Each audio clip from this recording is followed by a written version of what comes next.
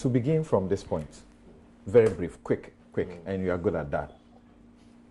For example, I'm not making a big deal out of it.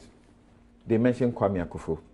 At the material time they mentioned Kwame Akufo, they say they have come to correct it, that he doesn't work at the presidency, but he was appointed to a board. At the material time they mentioned him, he was not an appointee. He doesn't work, he doesn't belong to any board. Okay? Should they do more than correction and apologize to him because they said this wrongly? I don't think that they got this wrong. I mean, they got it very wrong. I don't think the apology will even be necessary or appreciated. They should just stop this whole thing. I really think that Kweku thinks that it's election time, so this is propaganda, and maybe that's what they are doing. I don't even think this is valuable propaganda. It's not valuable propaganda? No. That's why I say it's propaganda masturbation. You know, yes. I sincerely believe, ask the average NDC person, ask the average Ghanaian, okay?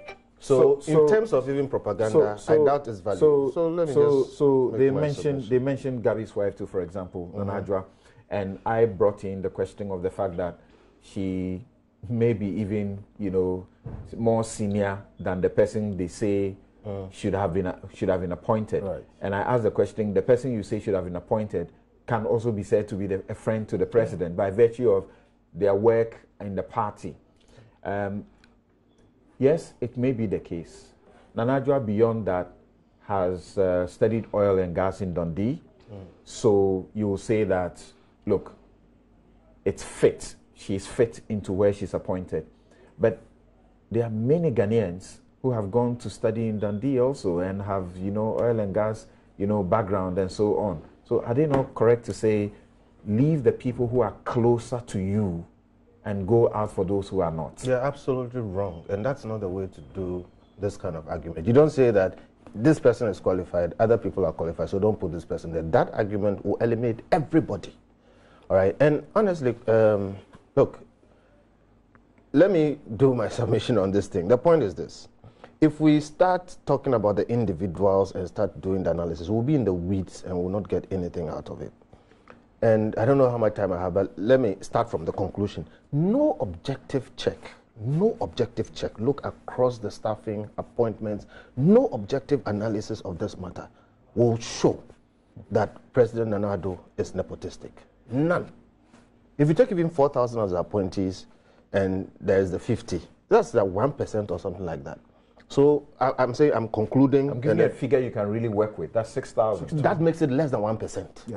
So I'm saying no objective check or analysis will show that this government or the president is nepotistic. Absolutely none.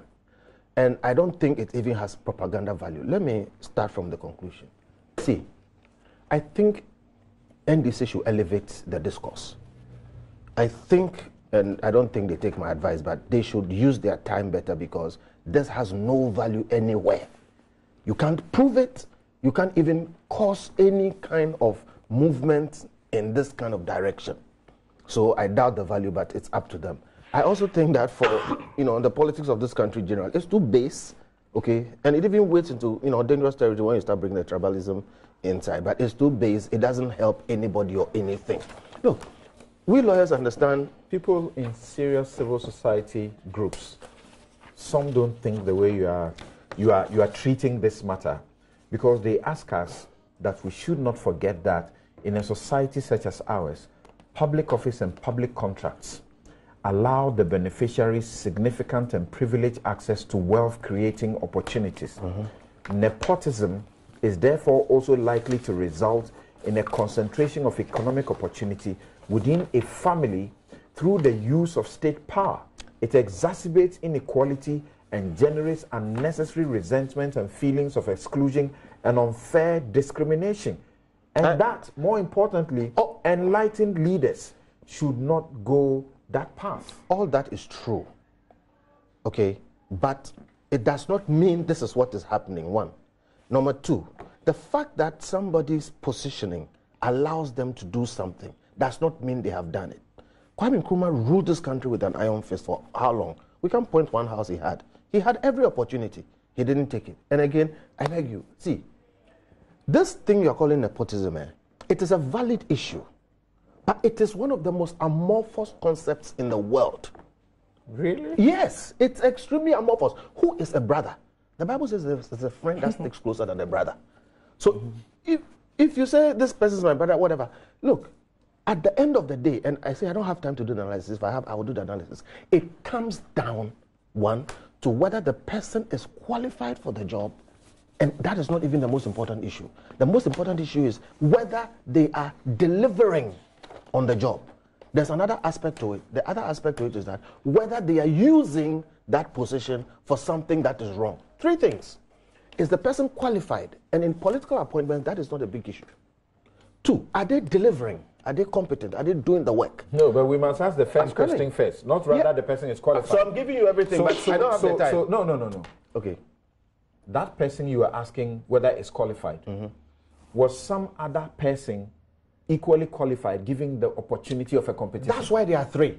You can be qualified but inept. You can be qualified but incapable of delivering. Are they qualified? That ticks the box. Two, are they delivering? If they are not delivering, their qualification means nothing. And then more importantly, somebody can be delivering on their job, but they can be extremely corrupt. So delivering, especially in public office, is not enough. If you are delivering but you are corrupt, you should be gotten rid of. So these three things must come to bind, all right? And because nepotism is an amorphous concept, you have to be careful when you are dealing with it. Now, if but in a public office where you are handpicking these people for a public office that is funded by my tax, yes, everybody else should have the opportunity, who is equally qualified, should have the opportunity to compete. If there are contracts, they should have the opportunity to bid. No, it's not true. You see, we have all this emotional feel. Everybody should have the opportunity to compete. The Constitution gave the president the power to appoint. If we want people to compete, we advertise it, they'll come and compete. The Constitution is an executive constitution. It was written in a way as to give the chief executive of this country no excuse for no failure. So he has to appoint. That removes competition. And if he has to appoint, he has to account for their stewardship. At the end of the day, what they do.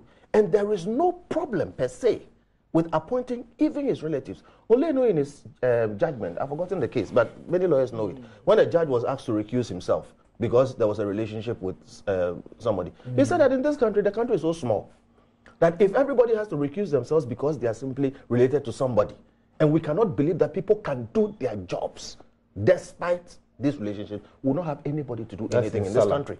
In Salah, yes. Yeah. You understand? And I could go on and on. So I'm making the point. I'm saying, look, there is law. Law binds you to do something. Sami has asked for law on nepotism. You're saying, I support you are saying and suggesting to me that a president who is funded by my tax, an appointing authority who is funded by my tax money, should limit his reach and horizon in looking for qualified candidates simply because he knows people around him. No, I didn't say that. In fact, he should be expanding. He shouldn't limit. I rather say that he should not have no limits to even people who are competent. The Constitution gives him the power to appoint. And that appointment is not limited to anything. And the nature of our Constitution is said that it's an executive constitution. I have argued. I had a debate against HKP. We took time and intellectually dissected the matter. HKP won. I felt that, look, this Constitution is not a winner takes all, and I gave my reasons because I'm saying that, look, the president can appoint Sami. And I think it's a good thing because whatever happens there, he can't give an excuse. But many people have said that these appointment powers are too wide. If we want to change it, let's go and change that. But in terms of law, in terms of what the president has done, just that we are not following the Constitution and sometimes want to blame the Constitution somewhat. No, that's what where you are supposed to appoint and the power you exercise ought to be exercised in a fair, candid, reasonable manner. Is it fair? Is it candid? Is it reasonable? Is it not arbitrarily when you limit your reach? Because I have a family friend. I've said again, I have some friends who are more. It's rather that the president has not limited his reach. And the point is, that's why there are the three things. Is the person competent? So Sami mentions people like Kelly and says that they are sitting on the board. I doubt if there are more than 10 people in this country more qualified than Kelly Gajipo to sit where he's sitting. But at the end of the day, it is about what he does and his output and whether he's corrupt or not. So look, when we look at these things, we can easily stretch into the weeds. By law, nothing has been done wrong. And then you have ethics. okay, which can bind people. The political parties can choose that these ethics and whatever. And even ethics, I'm not subject to the ethics of the accountants in this country. I'm subject to the ethics of lawyers. It doesn't bind you. And then you have morality. Morality is where they are all appealing. That the president must exercise his moral, whatever, not to appoint this people. And I can't see it. In terms of quantum, in terms of performance, I don't see anybody. So on the global, and a bit more of specific picture, your friend, good friend, H. Kwesi Prempeh looks at it this way. So I want your answer to this question. He says, assuming that these people you are talking about are even the best qualified, would it be okay if there were enough people in one family or two to fill, say, all the positions in cabinet, for a president to select all his cabinet ministers from that family? Would it be okay if a presidential candidate chose his relatives? I'm asking a question. Chose his relative as his vice president? In a diverse democratic society, it's important for government to be representative of the diversity in the society they govern. Nepotism reinforces tribalism because relatives are likely to belong to the same tribe. It will not be okay.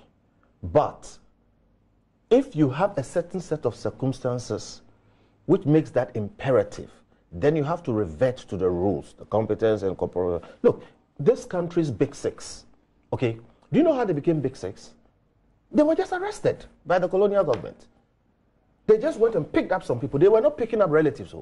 But when they picked them up, locked them up, they came up and they got that branding. Today they are on your money. 3 of those people come from one house. Things happen which make it inevitable or very probable that a certain situation will arise.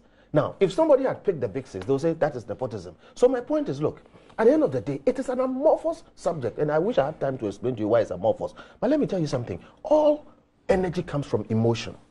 If you have critical exercise to deal with, okay, sometimes the best thing to do is to find somebody who is not just competent, but has an emotional attachment to the success of the issue. That is why on your CV, there are references. The reference is that if you go and do something, this person's name is on the line. So we can go on and on and on. There is reason. Look, if you take the biggest democracy in this world, I mean, in terms of the loudest, look at America. Okay, you have the Kennedys. Okay, you have the Bush family. George Bush was president. His son was president. His other son almost became president, but for the phenomenon of Donald Trump. But he was a governor. Take the Clinton family. Only 3 people, husband, wife, and child. Husband was president. The wife won the popular vote and almost became president, but for the Electoral College. As we speak, the daughter is being pushed to go and stand for a position. She's saying no. What I'm saying is that if you just leave things be, it is possible that 3 members of the family will all end up in politics. So the point is this. Let's just stop this plenty talking and understand that, 1, there is no objective way to prove that this president is nepotistic. You can believe it, but it is not true. And honestly, we spend way too much time. There are many things we need to deal with in this country.